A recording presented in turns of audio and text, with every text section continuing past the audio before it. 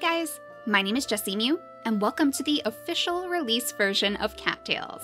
If you guys watched our alpha or our beta adventures, then you already know how this works. We're playing as a feral cat living out her life with a forest colony, and this little kitty just so happens to be based off of my real cat, Penny. So just to kind of recap things, in case this is your first episode with us, a lot of big changes have happened in Penny's life. She's given her red rose to Scout, who is the local hunter in the colony, and giving a cat a red rose represents your romantic interest in them, so we're just starting to develop their relationship. We've also made somewhat of a shaky little alliance with the mountain domain. We do enjoy hunting bunnies up here, so we figured it would be a good idea to get on their good side. We're going to try to do the same with the Mystic Colony too, but they've always been the toughest contenders with the Forest Colony, our biggest opposing figure in the entire forest. So it's a little bit trickier for us to gain that reputation with them. But we're such good friends with the Mountain Colony now that we can even visit their shops, so maybe later on today we'll see if we can find anything special there.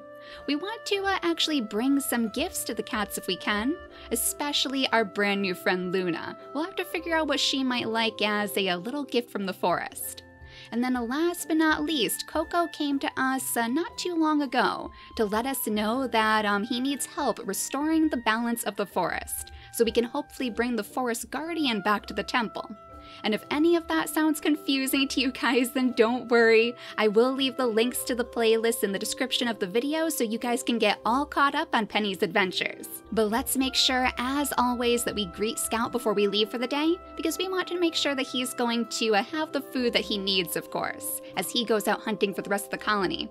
Do you want my extra catnip? I don't need it. Scout, you're giving us catnip? Here, it's yours now. Oh, he must have stashed this away for so very long. I wonder how long he's been planning to actually give that to us. Catnip is pretty rare, especially in the wintertime, because none of these plants are growing out in the snow. So we are going to actually stash that away ourselves too, because we were hoping once the springtime rolls around that we might be able to gather up enough to hopefully plant it in our brand new garden. I feel like that would be particularly useful because catnip is such a great gift. Basically, any cat in the forest, any cat in the mountains, and even any cat in the Mystic Colony too, would absolutely love to receive catnip as a gift. But since we can't forage for herbs today when it's still snowing outside, instead we're going to try to find some bunnies for Scout. We know that Scout loves eating rabbits, and since we're opening this new chapter in Penny's journey, where we're hoping to give him a shiny trinket soon, we want to make sure that we have a nice steady supply of bunnies tucked away in the back of our den. Something to give him every single day so he knows that we're thinking about him. At least we can pick up some blueberries though. That would be a good thing for us to munch on instead of the larger prey. Luckily, we've already given the Forest Guardian all of the winter blueberries that he needs too. We just need to give them one more raspberry and then we'll have yet another one of those bundles complete. And I mean, we might as well catch the extra little squirrels. I wonder if anybody in the mountain colony would like squirrels as a gift. I don't think we've found anybody who appreciates squirrels as much as a Scout likes the bunnies. Maybe we'll have to experiment with that. But yeah, these trap doors we found are super connected to the Forest Guardian too. Coco revealed a big puzzle underneath the one that we completed the last time, so I wouldn't be surprised if the rest of these that we found scattered all throughout the world are just the same. Most likely, every time we complete one of those bundles, he'll probably open up another one, so it would be a good idea for us to at least mark them off on our map. Now, despite Penny's recent failure, she is very, very close to becoming a master hunter too. We're on our very last level in hunting. We need 260 experience points for that, so I think that's what we'll be saving for in the winter. And typically, the big battles on the map are one of the best places for us to gather up experience points. So we have one taking place on the canyon cliffs, so I guess we might as well go to that one first as we head toward the highlands looking for those bunnies. If we scoot on over to the next tile, we should be able to see who is contesting this tile today. Though something tells me, yeah, it's the mountain cats because we're so close to their territory.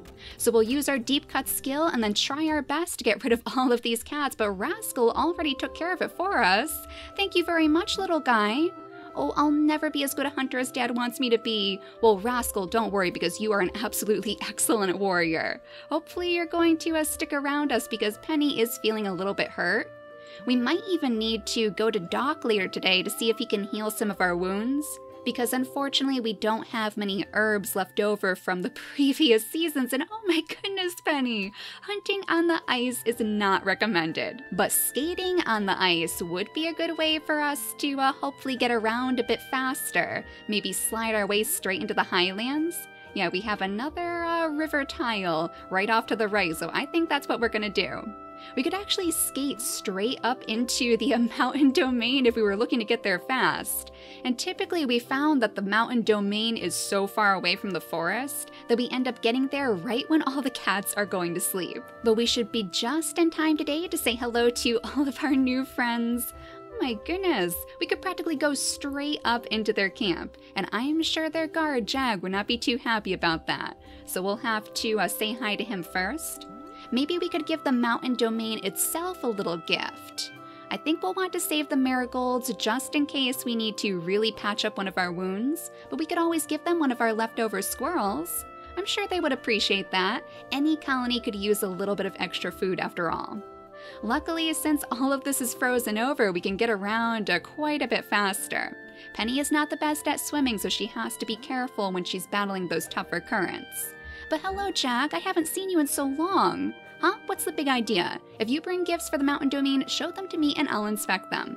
Well, I have this lovely squirrel for you, and I think he likes it. He's given us a little smile. This is a good gift. Our domain will be very grateful. Your reputation with the mountain domain is at 50%. Excellent. So if I remember correctly, that means that we can actually go into their shops. So Delta is their shop, their little shopkeeper, and he sells some pretty interesting things, like black hairs and whatnot. As it is right now, we've already given all of these things to the Forest Guardian, including even that trout. That was one of the very few fish that Penny was able to catch. But we could hopefully trade our mews for that little inventory expansion. That would be super helpful in the future. And maybe even some of these special little accessories too. Penny is already leading the critter parade though, with her turtle Aqua and her dragonfly Smokey, so I'm not really sure how many accessories we can have at once, because the pets technically count as accessories in the game. Honestly, my hope is that we're going to be able to find a new pet in each and every one of the festivals at the end of the seasons, and then maybe we could have 4 adorable animals following Penny all throughout the forest. But I'm taking a cue from our last episode, and I'm creeping around looking for bunnies. Those pink arrows indicate that some sort of bunny is on our screen, and if we study our prey, then hopefully we'll have a better chance of catching this one. There we go. Good job, Penny. You might want to eat up one of your birds, though. Penny does love her birds. It's her very favorite snack, so that should be enough to keep her going, even though it's getting a little bit darker and probably quite a bit colder outside. Yeah, I want to try to gather up as many bunnies as possible, so we can give Scout tons and tons of his favorite gifts every single day. The more we give him, hello, Gumball, you came out of nowhere. But he's moving super slow, so we might be able to take care of this guy pretty easily. Yeah, I don't think Gumball is putting up too much of a fight. So a little bit of extra experience points for us, and some mews too. We need 300 mews for the shiny trinket, so quite a ways to go before we can potentially become Scout's official partner. Since we have our eyes peeled for that conch shell anyway, it would probably be a good idea to bring Penny down to the beach, because she can sell off all of the extra shells that she finds for the mews at Ember's shop. It looks like we have a little mouse up here, but unfortunately that's not what we're really looking for. I mean, Scout does appreciate the mice too, and Penny can always use it as a snack for herself. But we might as well take a trip over to the lake, which is Penny's very favorite spot inside the Highlands. And now that it's all frozen over, we can do a little bit of skating too before we go back to the den and sleep away all of those wounds. I don't see any more bunnies hopping around here, but we'll do a quick sweep, a little creeping around just in case any of those pink arrows are going to pop up. But so far it seems like we only have some mice way down at the bottom of the screen, so I think Penny might be ready to return to the forest colony for the day. And what we can do is we can warp directly to our den thanks to her special ability, something that I'm sure she has picked up from that mystical cat Coco at the Sacred Temple. He does like to use his warping abilities too. But go ahead and curl up for a good long rest, Penny, and then hopefully we can bring one of those raspberries to the Sacred Temple. After we give Scout his gifts for the day, I think we might be ready to complete another one of those bundles. Brr, what I wouldn't do to be warm again. Oh, poor Scout. He looks like he has quite a light fur coat, so I'll bet he is actually pretty cold out in the snow. And then Missy, we haven't spoken to you in quite a while, but I actually have one of our fresh grown blackberries, and we know that you love these, especially when they're grown right inside our own den. Well, at least you have good taste. What are you doing? Why are you standing here talking to me and not, like, finding a gift to give me? Missy, we literally just gave you a gift. I think that would be a better way to use your time. Well, I mean, we do have a couple more berries, but that's not exactly the way to get a gift out of Penny now, is it? I guess we could give her one of the winter blueberries too. Typically, we can only give the cats 3 gifts in a day, and look at that! We actually gained our 4th star with Missy. Well, I mean, hopefully that means she'll be a little bit more likely to show us some love in the future, because so far we have not been on the best speaking terms with Missy. And then Sarge, we have a little mouse present for you. Oh my, I love these, thank you so much. Hopefully he's doing all right in the snow, because it must be a pretty hard job to guard the colony in the winter. How goes the stock, Penny? Catch anything good lately? Well, we certainly did. We have so many bunnies. Yeah, we have to give those to Scout before he skitters off for the day. So here you go. I hope this will be enough to maybe increase our little heart rank with him. Oh wow, I've always loved these. Thanks a billion, Penny. Well, there's more where that came from, Scout. Yeah, I wish we caught a couple more, but we're well on our way now. We have a yellow heart. So we're trying to get all the way up to red. As soon as that heart turns red, it means that he's ready to accept our gift of a shiny trinket. So it won't be too much longer now. But let's see if Doc can maybe heal some of Penny's wounds, just so we have a little bit more health to work with as we go toward the Sacred Temple today. Yeah, let's go with the small dose for now, because we don't have too much for him to heal, and we want to keep that fund very, very strong. And then if you wouldn't mind, Doc, I am actually going to scoop up some of these little herbs that we've left around your den, just to keep tucked in Penny's back pocket. Now let's make our way over to the Sacred Temple and see what sort of trouble is brewing there. Do we have any battles to attend to? Yeah, we have one right over here, very close to the Sacred Temple yet again. It always seems like the Mystic Cats are trying to take that over. We even discovered that they're growing some poison inside their swamplands. So maybe that's something that we should try out for ourselves. We've only tried using the poison on other cats one time before, so I think we'll go past the Sacred Temple for just a moment and scoot up right to that battle and see what sort of damage we can do. Penny's growing the snake lily inside her garden too, so it would be a good idea for her to really learn how to use this. We'll go ahead and put some of that poison on her claws, and then dive straight into the battle. We're lucky that there aren't too many mountain cats here for us to fight. I was thinking that we might need to use our Summon Allies skill, but it looks like our colony is going to come out on top. So I think it's safe now to skitter on back to the Sacred Temple and hopefully drop off that little raspberry. Coco is going to be so happy to see that Penny is really taking her job seriously and trying to restore the balance that we need to bring that spirit back. Yeah, we finished off this one last time. We found that little purple gem to place inside the totem, and that sent this beam of light straight up to the top of the temple. So I'm guessing that once we complete all of these different bundles, maybe something is going to open up here. Maybe we'll even get the chance to glimpse the Guardian for ourselves. Confusing runes appear on the pillar. You read them.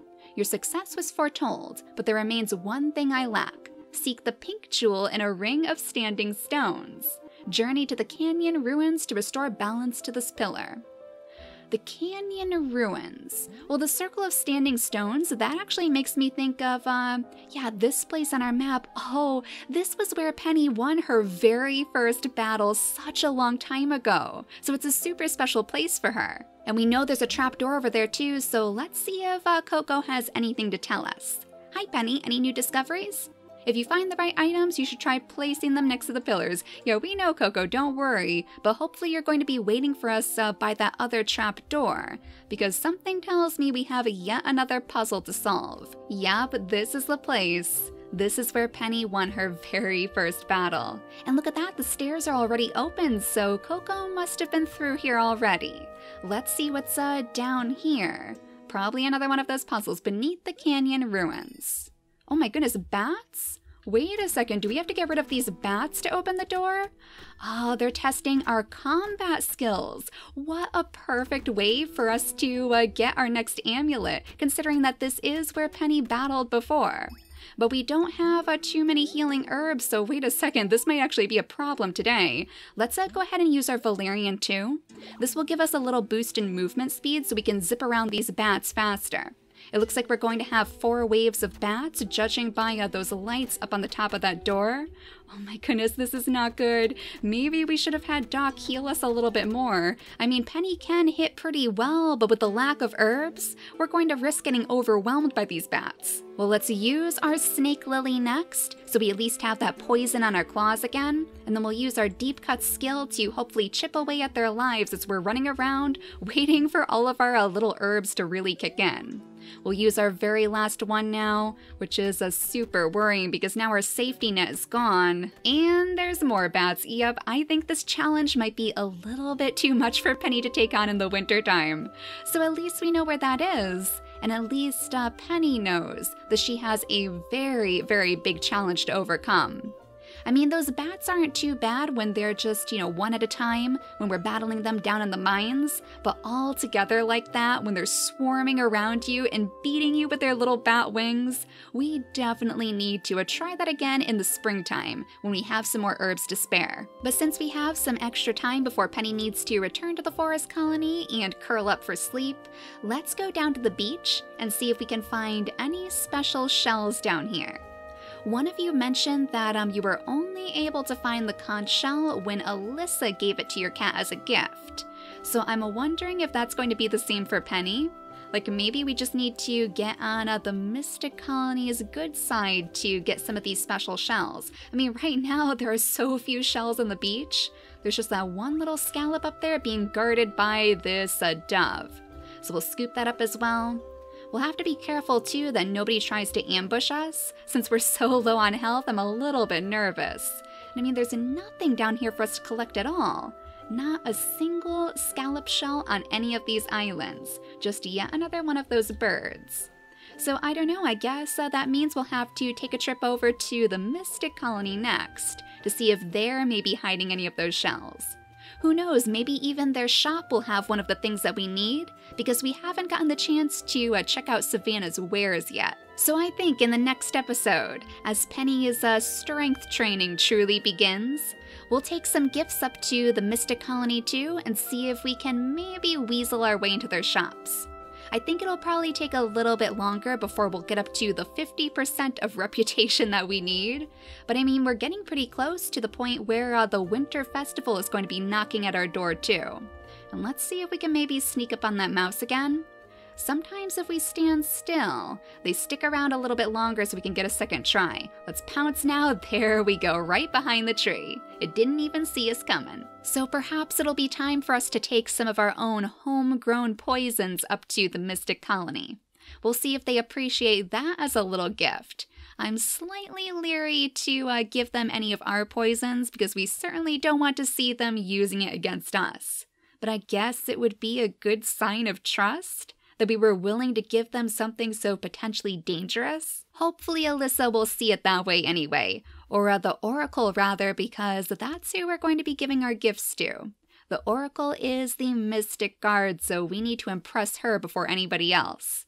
But let's let Penny finally curl up to rest because she desperately, desperately needs it. And then in the next episode, we'll have to try our hardest to find more power paws, anything that will help make Penny stronger and ready to take on the bats. But for now, thank you all so much for watching, and I'll see you all next time. Bye guys!